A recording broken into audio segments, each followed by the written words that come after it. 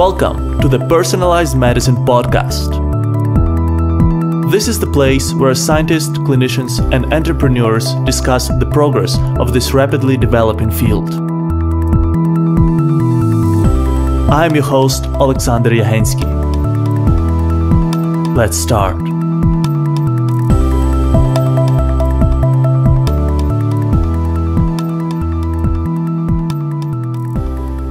Three, two, one, and we are live. Welcome to the episode 9 of the Personalized Medicine Podcast. In today's episode, we dive deep into the topic that could not be more relevant today, diagnostics of infectious diseases. And I am very excited to welcome on our show Tim Blauwkamp, the co-founder and chief scientific officer of Karius, one of the most promising medical diagnostics companies in the world. Tim did his PhD in biochemistry at the University of Michigan, where he studied genes involved in nitrogen assimilation in bacteria. He then continued as a postdoc, first in Michigan and then at Stanford, researching the mechanisms behind Wnt signaling and its role in cell differentiation. He then joined Moleculo Inc. as a head of molecular biology. Moleculo was acquired by Illumina, and Tim was responsible for bringing to life the technologies that made it possible to generate long and accurate sequencing reads. About 6 years ago, Tim co-founded Karius, a company that leverages genomics and AI for fast and precise diagnosis of infectious diseases. Tim and his team has achieved an enormous progress during the last years, bringing the diagnostic tests to clinics that are already changing the lives of patients. Tim, I know you're extremely busy, so thank you very much for finding time to talk to us. It is a great honor and privilege to welcome you on our podcast. Thank you very much for the invitation. I'm very excited to actually talk about what we're doing and how it's impacting the field of precision medicine. Perfect. So let's start with Karius. I know that just in February this year, you have closed a Series B financing round of stunning $165 million. It is a very big deal, especially for the companies that work in diagnostics. So I would like to ask you, how has it all started? How did you come up with the idea for this company, and what were the main milestones that brought you to the place you are at today? Yeah, it's been quite a journey so far. If we start at the very beginning, actually, it all started with a discovery in Steve Quake's lab at Stanford, where we were actually studying some transplant rejection mechanisms based on cell-free DNA, and we noticed that these patients who were immunocompromised would often get infections, and as we were analyzing the cell-free DNA in their bloodstreams, we noticed that the pathogens that were causing their disease were leaving significant amounts of DNA from their genome as these free-floating DNA fragments in blood that we refer to as cell-free DNA.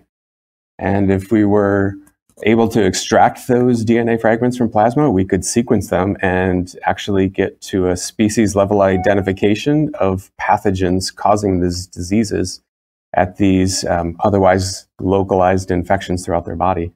So the value of this type of discovery, of course, is that most current diagnostics almost always require you to get a sample of the infected tissue or fluid that you either try to grow the microbe out of, or that you use some sort of directed PCR test to identify a limited number of pathogens based on their PCR. Of course, having the DNA from all of these different bacteria and fungus and molds and parasites and DNA viruses accessible through the bloodstream opened up an entirely new possibility of identifying these infections based on sequencing that information.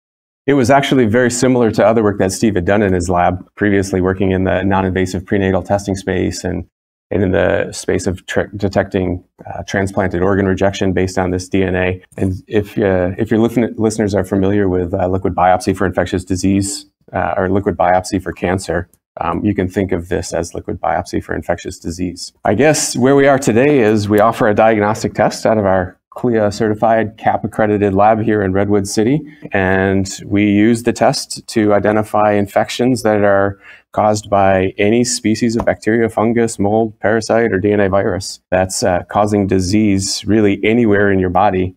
in less than 24 hours, again, based on the cell-free DNA that these pathogens shed into your blood. Now, I think you also asked about the milestones that got us here.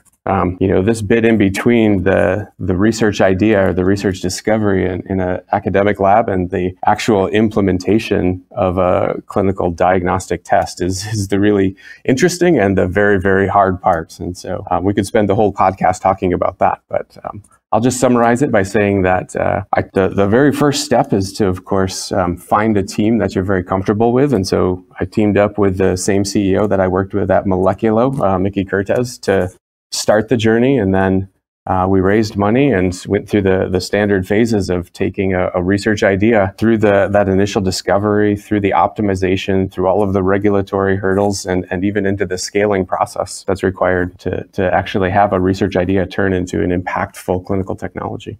Perfect. That sounds fantastic. And it's really a long but very, very interesting and exciting journey. So let's start on the scientific side first. Perhaps you can tell our audience what is actually an advantage of sequencing cell-free DNA from potential pathogens from blood sample in comparison, for example, to standard culture microbiology methods. Yeah, for sure. So standard culture and microbiology methods, as I said previously, they typically all require you to actually have in your hand a sample of the infected tissue or fluid. And while we're all very familiar with bloodstream infections, the vast number of infections occur elsewhere in your body, in your lungs, in your heart, in your various internal organs like livers and kidneys, and even in your brain. And for those infections, getting a sample of the infected tissue or the surrounding fluid that may contain some of the organisms is a very invasive, expensive process. And once you actually do get it, of course, then most methods would require you to spend the time trying to grow more of that organism so you have enough of it to actually do your testing on, enough of it to either see how it behaves under the microscope, see its morphology, enough of it to do the traditional staining methods that distinguish one species from another. And that growth, of course, takes time and requires the conditions that enable the organism to grow in this entirely new environment outside your body, when where it was growing is inside your body. And of course, many organisms aren't able to do that. And so a lot of those invasive procedures end up coming back negative simply because the organisms can't grow in this new environment.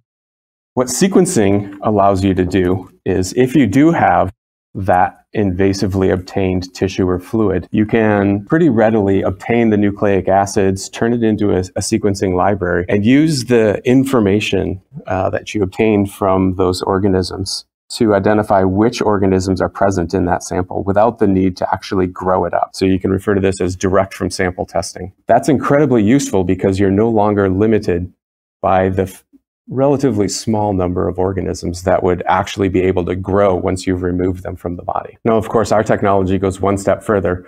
We do use sequencing to identify the organisms, but by using the DNA that's shed into blood by these organisms, even when the organism itself isn't in the blood, we're able to avoid the need to even obtain that sample of infected tissue or fluid. And so what we're doing is we're combining the best of both worlds into one test, where we avoid the need to get that infected sample or fluid, and we're using sequencing then to avoid the need to culture it in order to identify what pathogens are causing the disease.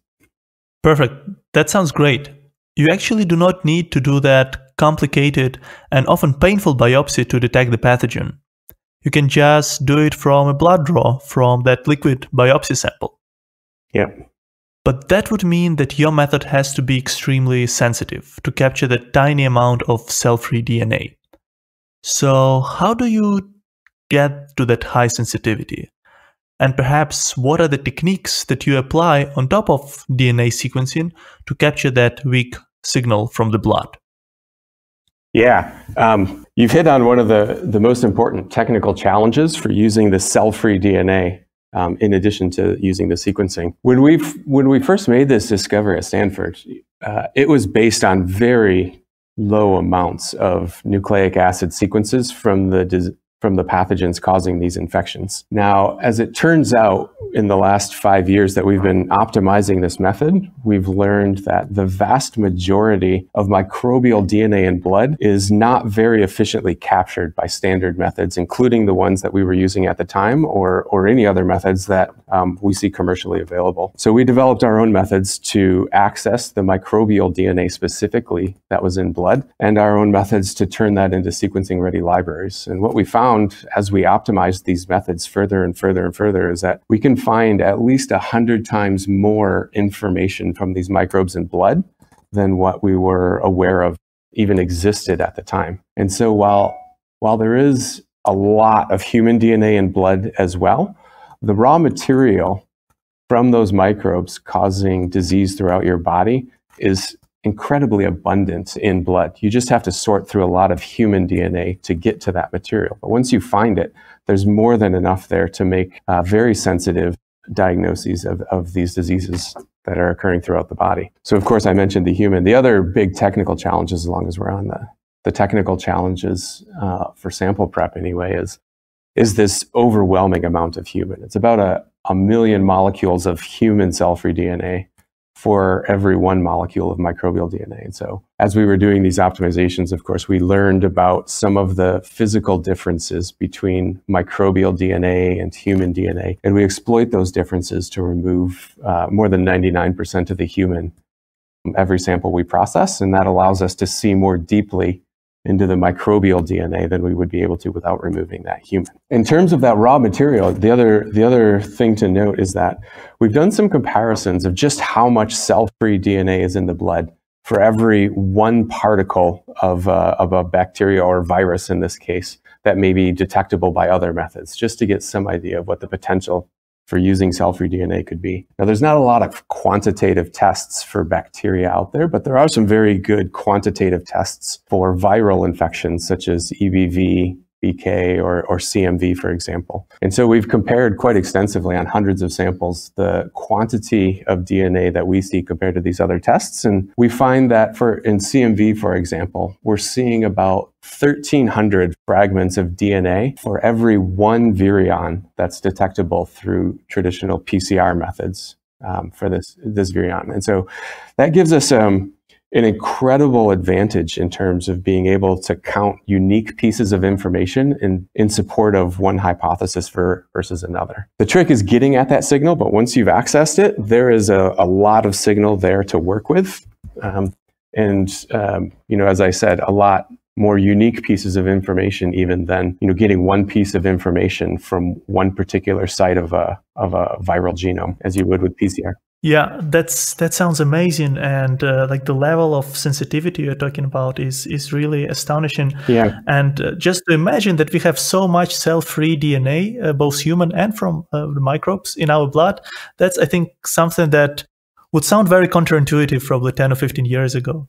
Yeah, in fact, that was one of the main challenges as we were getting the company off the ground. Is when we're talking at conferences, people are wondering if there's even enough microbial cell-free DNA to make these diagnoses. And then, of course, they wonder as well whether or not DNA in the blood is a reliable surrogate of infection elsewhere. And so for the last few years, the bulk of our research efforts have gone into the clinical validity and clinical utility studies, just showing over and over and over in different types of diseases, whether it's endocarditis or sepsis or osteomyelitis or pneumonia, that the signal in blood very accurately recapitulates the diagnoses that are being made through other technologies, more traditional standard of care technologies. Perfect. Now I would like to switch to the second challenge that you likely have been facing, and that is data analysis.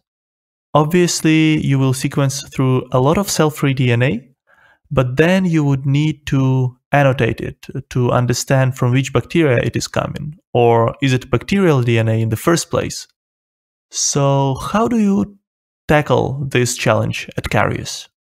Yeah. The analytics challenges are as severe or as challenging as the molecular biology challenges challenges for sure. And in part that's because, of course, bacteria share substantial portions of their other genomes with related bacteria. Humans share substantial portions or similarity in their genomes with a lot of the eukaryotic molds or funguses and even parasites. And so figuring out where each unique piece of DNA that we're observing actually came from is one of those challenges where we use artificial intelligence and machine learning to get better at doing this every time we do the test. Of course, the similarities aren't the only challenge. There's other challenges, particularly in the environment is full of fragments of DNA that did not originate in the plasma samples that we're testing. So we call this environmental contamination, and essentially every reagent that touches the sample, every plastic surface that contacts the sample, they all contain traces of DNA, even though they're sterile.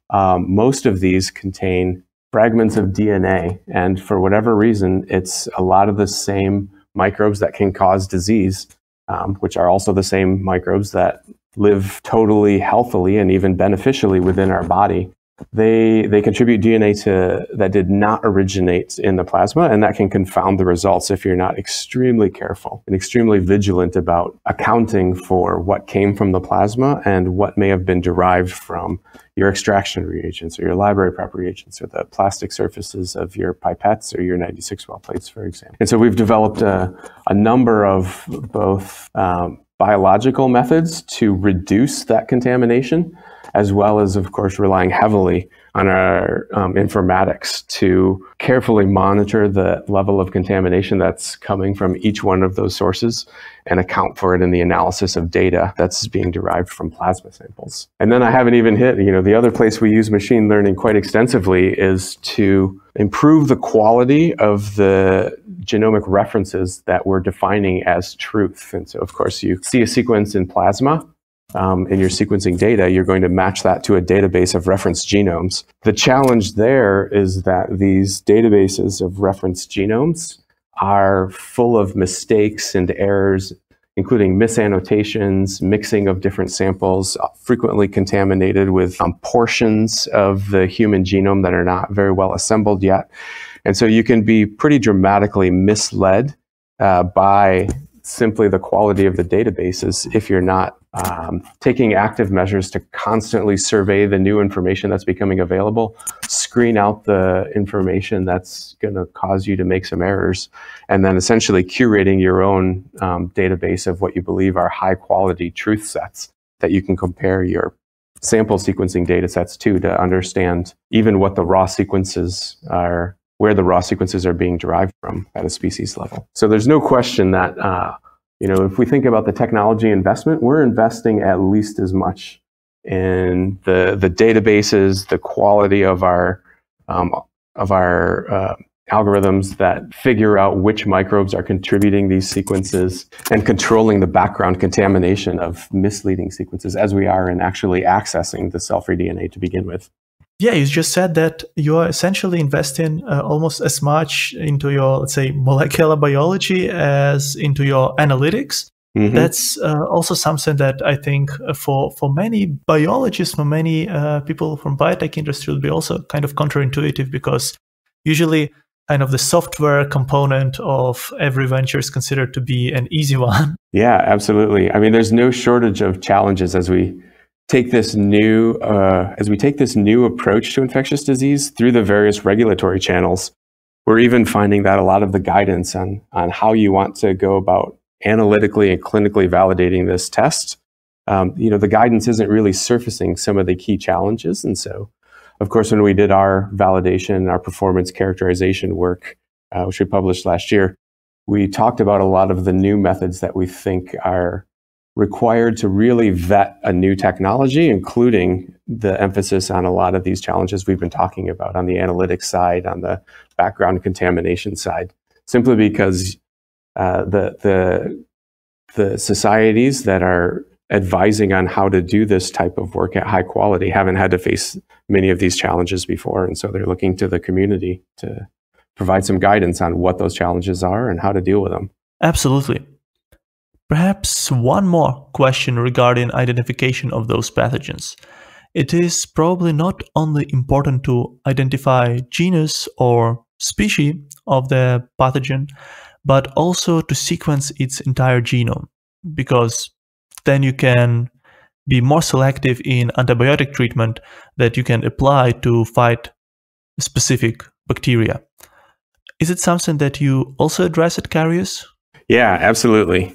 The species and the genus, even the identity of the pathogen itself, has many uses, of course. The one we're talking about here is that it's a common language between diagnostic companies and physicians who need to choose an antibiotic to help treat that specific pathogen. And so as we think about the different ways that we ultimately are trying to just use information to get to an antimicrobial treatment that will help a patient feel better, of course, sometimes you don't have anything, so you just use the symptoms and decide on the best empiric treatment. Certainly imaging can help, and there are certain versions, particularly in pneumonia, of different images that will suggest what the pathogen is, and then you use your information about that pathogen to get to a particular treatment. But knowing the genus when it's possible, again, gives you more specificity. We provide all of our answers at the species level simply because there are there's enough information in blood to get to that level very reliably. And two, the difference in the most effective antimicrobials between species is often quite large. And then what you're asking about is, can we go even within a species to get to the strain level? And the answer there is yes, we can, of course. It depends a lot on the coverage of each particular microbe, which is a function of the degree of the infection. So it's certainly easier when there's a high level of infection to see the whole entire genome at enough depth to understand whether there are specific markers or mutations that would cause the pathogen to be resistant to what you might consider the first choice antibiotic, and that information is incredibly useful. We're also developing methods that will selectively allow us to do this at much greater depth, even when these are even lower infections. And so if we think about the technology evolution that our test is undergoing, this is the next frontier where we're getting to high sensitivity to detect those mutations or those differences that would lead to a physician choosing a different antimicrobial over a standard one. But of course, sequencing offers additional potential beyond just the antimicrobial choice for that one patient as well. As we're seeing these days, it can be very useful to know what's circulating in the community. And one of the most useful dimensions of using sequencing for a diagnosis is that not only will you see what's the most abundant pathogens in a particular patient causing that disease, but you could see a lot of the other microbes that are circulating in the background as well and are either co-infections or subclinical infections that may not have yet emerged as the primary cause of whatever symptoms a patient is facing. And you could use that information to understand at the strain level even how microbes are moving through space and time once this becomes a widespread approach to infectious disease. Perfect. That sounds great. I have one very important question to ask you in these challenging days of coronavirus epidemic. Can we use Karius approach to detect viral DNA as well? So yes, we detect all DNA-based viruses. We're working very hard to bring RNA viruses online. Probably by the time that we get the ability to see the cell-free RNA, I would guess the majority of the coronavirus epidemic will have passed us, but certainly coronavirus is not the last epidemic that the world will see. And I think we're becoming aware with SARS and MERS and now coronavirus that epidemics are probably just a point in time, and everything will at some point become a pandemic. And having the tools to see these evolving strains of viruses and bacteria that in a way that you really only can through sequencing is going to become, I think, an integral part of the tool of the benefits that sequencing offers as one of these tools that are used for diagnostics. Great. And perhaps one short follow-up question. What's the technical difference between sequencing, for example, DNA and RNA, or DNA or RNA-based viruses? Certainly in the approach we're taking, which is based on the signal found in plasma, the cell-free DNA, or in the case of RNA, the cell-free RNA, the half-life or the length of time which that molecule lives or exists in plasma before it's completely destroyed by the enzymes that are also in plasma differs quite a bit between DNA. And so for DNA, it's about 2 hours based on our experiments, which is great because it's long enough to capture a lot of that signal from a pathogen, but it's also short enough such that if you effectively remove the source of an infection, the DNA in blood goes to essentially zero in less than a day, or certainly undetectable levels. So that's a little bit different for RNA. The RNA signal in blood, if it's not protected by being encased in something, is about 2 seconds. And so there's just a fundamentally lower amount of that RNA circulating as free RNA in blood. And in addition, a lot of those RNA viruses, when they cause localized infection, you might say, well, why don't we just test then for forget about cell-free, let's test for the virus itself. And a lot of those viruses don't have high loads in blood, as far as we can tell so far. And so they necessitate a need to go to the source of the infection. And that's why you're seeing almost all of the diagnostics right now addressing the coronavirus, for example, requiring that the diagnostic tests start with a sample that's either a nasal swab or a bronchoalveolar lavage, or in some cases, a saliva sample, but something that's expected to be very near the source of the infection. Perfect. Got it. So it is this fundamental difference in the stability of DNA and RNA in environment of the blood and some biological properties of RNA viruses that make them harder to detect. Yeah, harder to detect, particularly non-invasively or less invasively from the blood. Got it. We are doing this show for you, and your feedback is very important for us.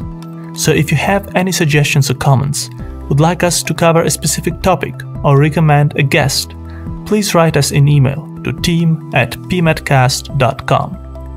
Or you can reach out to us on LinkedIn, Twitter, or Facebook. Just type in Personalized Medicine Podcast and you will find us there. To download the show notes for this episode, visit our website, pmedcast.com. It's pmedcast.com. The show notes include guest bios, links to their most notable work, and recommendations for additional reads on the topic of the episode. Make sure to check them out. And don't miss the next episode. Subscribe to our podcast on your favorite podcasting platform. Give us a rating and leave a comment. It will help us make this show better. And now, let's get back to the interview. Let's switch gears to what does the test you are developing mean for patients. Perhaps you could describe us a journey of a patient that goes through your testing.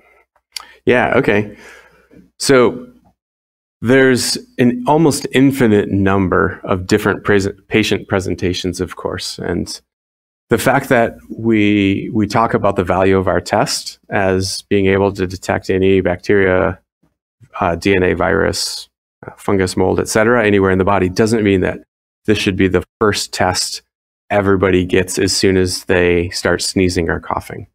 There's definitely a time and place for every type of technology, and that may change over time. But right now, where we're seeing the greatest utility of our test is in patients that present with some sort of localized infection that is either a pneumonia or a bone infection or a brain infection.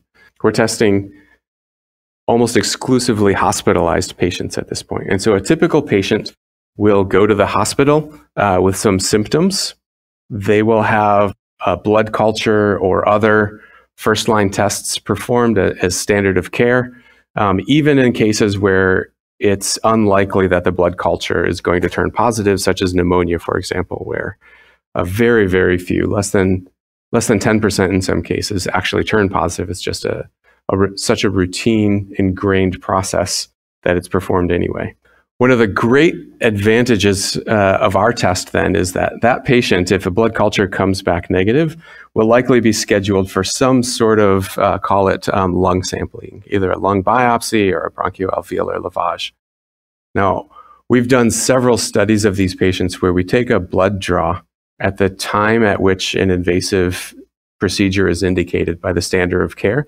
And we simply ask whether or not the Karius test is able to see the cause of the infection, is able to actually call out the pathogen from the analysis of blood plasma, either at a higher rate or before an invasive procedure is able to identify it. And what we see is that in study after study, we're able to identify between 80 to 90% of the pathogens that an invasive procedure would have identified. And we're able to do that simply from the analysis of the DNA that's in blood. And that would be enough of a reason for most physicians to try a non-invasive test first, if that were it.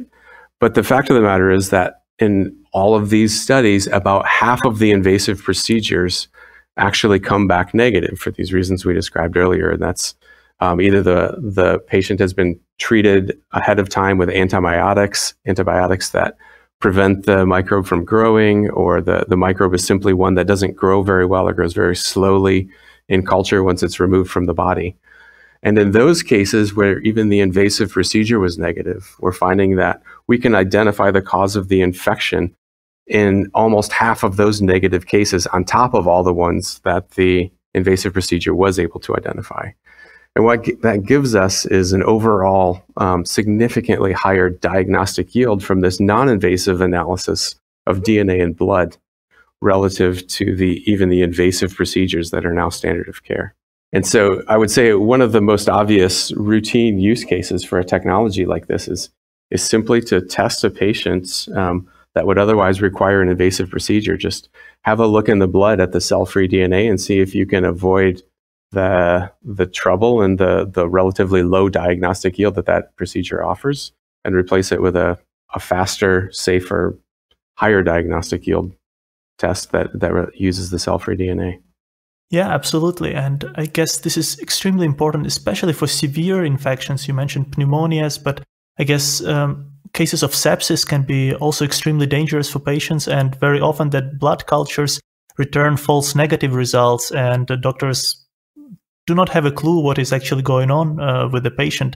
So if you could offer your test and diagnose that patient really fast, and perhaps even determine what would be the best antibiotic treatment for that patient, that can save a lot of lives. Yeah, you're absolutely right. In fact, the first large-scale clinical study we did was called SepSeq, and we actually looked at how our approach of using the cell-free DNA in blood compared to all diagnostic testing over the course of 7 days at Stanford's emergency department. And of course, we weren't returning results in real time, but every time a patient was enrolled in that study, we would allow them to go through that standard of care for 7 days, and we would draw a Karius blood sample and test that.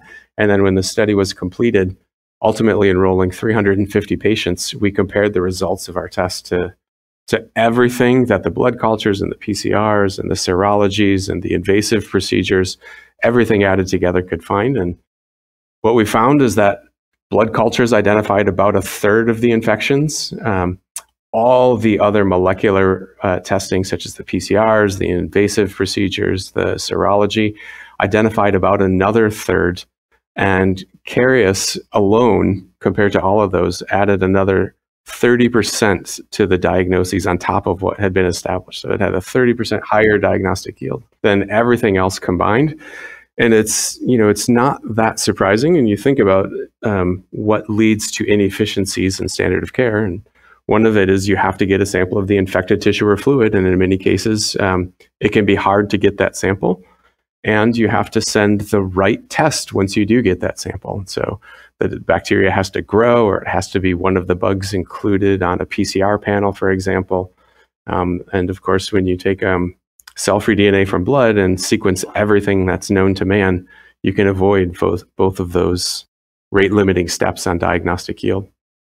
And the really surprising part of that study is we were sure that you would pay in turnaround time. Everybody thinks that sequencing is slow and there's no way to do this at clinically relevant timeframes. And so we just looked at the EMR records from these patients and asked, okay, when was the test that identified the etiology based on blood culture or any of these other microbiological methods, when was that available in the EMR?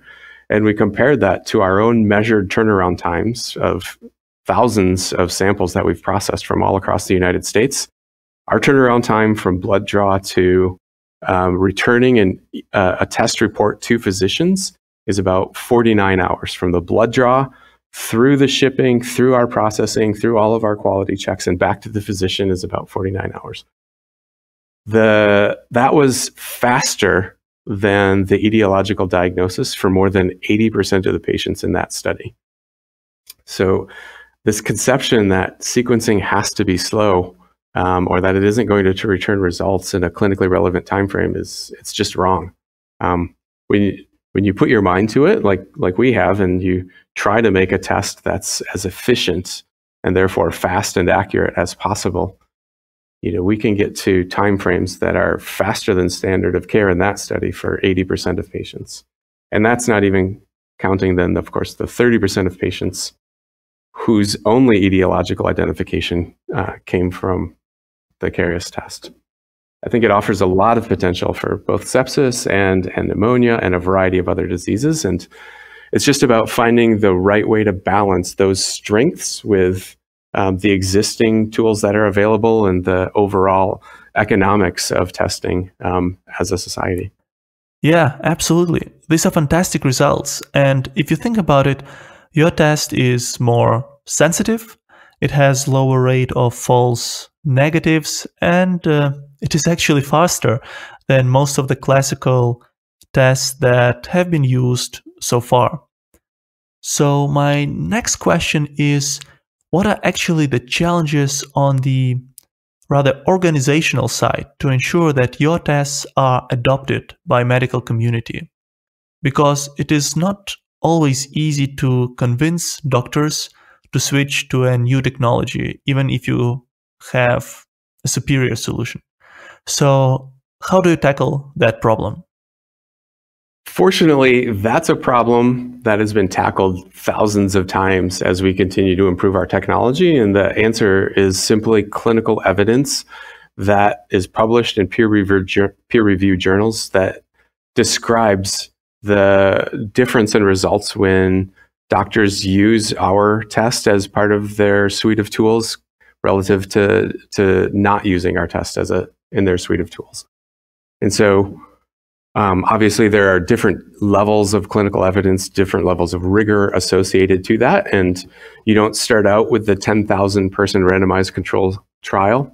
You start out on smaller scale. And over the last year and a half or so, we've published 15 peer-reviewed papers describing the clinical evidence of how this test compares to standard of care in various patient types. And we're in the midst of doing the tests that look at how our test compares to standard of care in patient populations that are in the several hundred.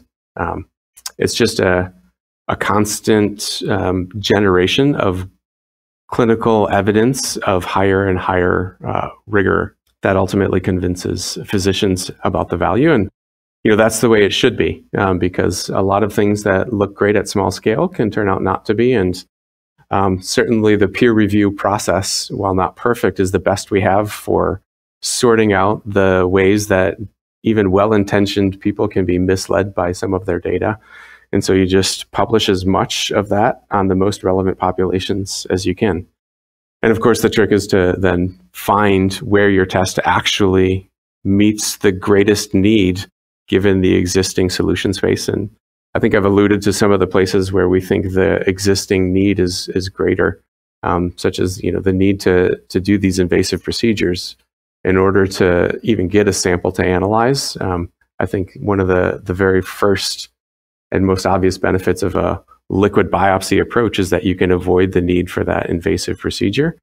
And we expect the value to be similar in the same way as non-invasive prenatal testing, for example, avoided the need to do invasive procedures in order to understand fetal health. Perfect. Yeah, that sounds great. As you mentioned, evidence-based medicine is the key. Yep. And you need to show evidence that tests work in large population of patients for specific conditions. And that's what you are doing with great success. And for our audience, we will put the links to some of your most exciting clinical studies into the show notes for this episode. Oh, that'd be great. Yep. One more thing that I wanted to discuss with you, also along those economic lines, is the importance for diagnostic tests to be reimbursed. Of course, healthcare systems work very differently in different countries, but I want to ask you, do you approach payers in the US, and what has been their response so far to your tests? Yeah, we're just, that's a great question. That ultimately, we start with what's possible from the technology perspective, and you kind of go through this series of evidence when you think you've got a test that's actually going to help the world. You start with, does it actually help the world? And then you start asking, does it actually help patients? And we're just now getting into the realm of what does it mean from a monetary standpoint for healthcare systems in general. Now, we've been fortunate up to now because, as I said, our test is primarily used on inpatients, which these inpatients are typically reimbursed under the DRG model, where there's a bundled payment based on the disease. And if our test allows the hospital or the institution to address that patient's healthcare needs for an overall lower cost, then they make a little bit more money from this DRG payment than they would have otherwise. And so in that sense, we've been operating as more of a business-to-business model, simply providing a faster, more cost-effective way to identify the etiology of infectious diseases. As we, of course, think about how we want to bring this technology to a broader cross-section of infected patients, we do, of course, consider patients that may not need to be hospitalized for their infectious disease. And in that case, reimbursement plays clearly a fundamental role in having it make sense for the healthcare system. And so that, I would say, up till now, we haven't had to cross that bridge. And right now, we're actually in the discussions with various payers, trying to understand what it is that they're looking for and how to demonstrate the health economic value, most obviously, to them. Perfect.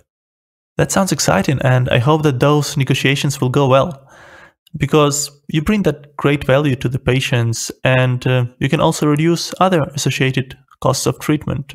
So I guess this is something that should be reflected in the economics of those insurance companies. Yeah, certainly the ability to avoid biopsies seems like we know those biopsies cost thousands to tens of thousands of dollars just by themselves, let alone whatever length of stay reductions may be possible or improved outcomes may be possible. Simply the ability to get to even the same degree of diagnostic yield as an invasive procedure would seem to make health economic sense for payers. And so we think there's a pretty strong value proposition on the economics as well. Perfect. Tim, I would like to conclude with you discussing the future a little bit. Molecular biology, biotechnology are probably the most exciting fields of science today. And there has been so much progress with DNA sequencing, mass spectrometry, and so many other great technologies. So what are your three most anticipated developments in molecular biology or molecular diagnostics? What would you like to see happening, let's say, in the next 10 years? Great question. I think I'll start with the closest to reality. And I would say one thing that I think we could all expect to change, certainly in the next 10 years, is a direct result of this coronavirus pandemic we're experiencing now. The main challenges, of course, are with an inability to initially detect the outbreak and then scale up diagnostic testing fast enough to identify who's sick and who's not. And so I don't know how many times in a row this is going to happen before the world takes note, but it certainly feels like the economic damage and the societal damage associated with this pandemic has certainly outweighed the previous SARS or MERS epidemics and pandemics that we've experienced. So I would expect the world to change its perspective on the value of being ready to scale up diagnostics and to deploy them quickly to change quite dramatically after this, simply because we now are aware of how much it costs when we're not ready. And so in that sense, I expect diagnostics, which have, kind of from an investor perspective, and, I'm on the business side as well, certainly from the business side, been valued in a different category than therapeutics. I certainly hope that the value of those diagnostics and the ability to scale them rapidly gets appreciated even more when we see what happens when we're not ready. So that's almost inevitable, I would say. Maybe for my second thing, if I were to go a little bit further from what's inevitable, this need and this historical, well, I'll say this historical need to obtain a sample of the infected tissue or fluid, to grow it up so that there's enough of it to do whatever staining and analyses are required. It creates unnecessary bottlenecks, and I think that direct from sample approaches that don't require the time to grow them up, and certainly nucleic acid approaches where you're analyzing the most unique thing about every pathogen, are going to become more and more prominent. I mean, there's simply no reason to rely on physiological or enzymatic differences between closely related species when their genomes tell us exactly what differences there are between these species, and it makes sense to go directly to the most unique thing about a bug when you're trying to figure out which bug it is. PCR is certainly one of those approaches that's fast and cheap. Traditionally, it has a pretty narrow list of hypotheses that you can test with one particular test. Sequencing, I think, is a fundamentally better approach because you can just test for everything that's known to man and you see all the differences from what's already known to man. But it probably won't be until the cost of sequencing and the time it takes to do the actual sequencing come down quite a bit that we see it becoming mainstream like we think of PCR now. And then, for the third one, I'll just stray a little bit further from what's inevitable and talk about what I hope is possible. And I have reason to believe this is possible based on a study that we just completed with St. Jude's Children's Hospital. So I'll talk about this study and then I'll extrapolate way beyond what the study shows to talk about what I hope it means. So the study was of high-risk kids with refractory cancers. And so these kids are at high risk of getting infections, and actually about 40% of them will die from an infection and not the actual cancer itself. And so this is a population where having great diagnostics for their infectious disease can make a huge difference in their outcomes. We asked whether or not we could see the signal that was going to cause an infection before the symptoms of that infection actually showed up. And the rationale was that by the time you feel sick, there's a lot of pathogens multiplying and invading your body. Those pathogens must be contributing cell-free DNA to the blood from the very moment they start infecting your body. And so why wait for the symptoms in order to start the testing? And so we just collected samples from leftover other testing every day or two in this high-risk population. And when one of these kids got sick, and it was identified through traditional methods, we would go back in time and say, how long before the patient actually felt sick enough to get tested could we have identified this kid was going to get an infection? And it turns out that in some cases, even up to 7 days beforehand, the test would call the infection that this pediatric patient was going to get in 7 days. In 75% of the cases, we were able to call the infection 3 days before the symptoms actually manifest. And so that was a great proof of principle that the information about what's going to make us sick is in blood, and that the symptoms themselves are actually one of the rate-limiting steps for figuring out what's actually going to make us sick. And so if I were to take that observation and just think about what it could mean for us when we no longer rely on symptoms to be sick, and where we live in a world where sequencing is nearly free and doesn't take so much time to do, and as everyone has access, I could imagine a world where it's cost effective enough to just screen people regularly, and maybe we don't even have to feel sick again to know that we're going to be sick, and we can start taking these actions to make ourselves feel better and to fight those infections, without missing those days of work, without feeling miserable at home and without spreading it to so many people simply because we were infected so long before we knew we were even infected. I think, a lot of things have to go right for that to be a reality, but the principles behind the approach we're taking, the popularity of sequencing is growing. Certainly the cost and time it takes to get those sequences are all moving in the right direction, such that, I don't know if it's going to be within 10 years, but certainly it seems like a lot of the raw materials to make it possible to identify these infections before you even feel sick are all there.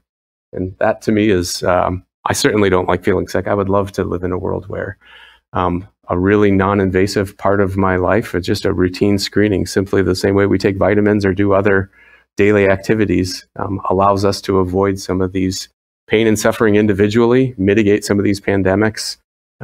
There's all sorts of, I think, societal benefits and individual benefits that would happen once we capture the full potential of the information we know is already circulating in our blood right now today. Yeah, absolutely. That sounds like a very bright future, especially coming back to that last point that you have mentioned. If we can provide that ubiquitous preventive screening, then we can truly enable personalized medicine and, frankly, reduce costs for our healthcare system because less people will get sick in the first place. So let's hope that all of this will happen in the next 10 years. Yeah, I'm certainly rooting for it. Tim, before I let you go, I would like you to let our audience know where can they find you online. Oh yeah, of course. So our company is called Karius, and you can reach us on the web at kariusdx.com. It's KARIUSDX.com. And if people have questions specifically for me, I'm happy to respond via email.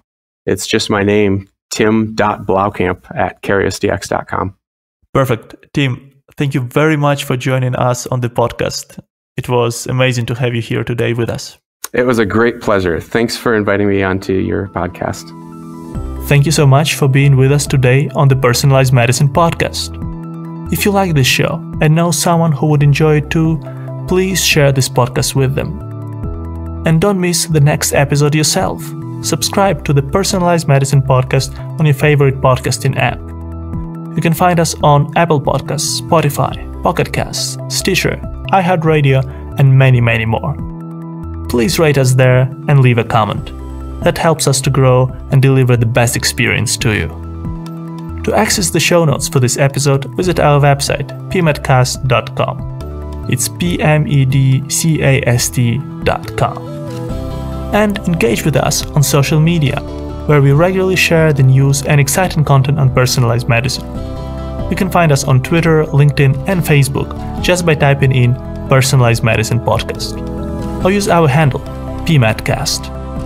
And if you have any feedback or would like to suggest a guest for the show, write us an email to team@pmedcast.com. Have a great day, and until next time.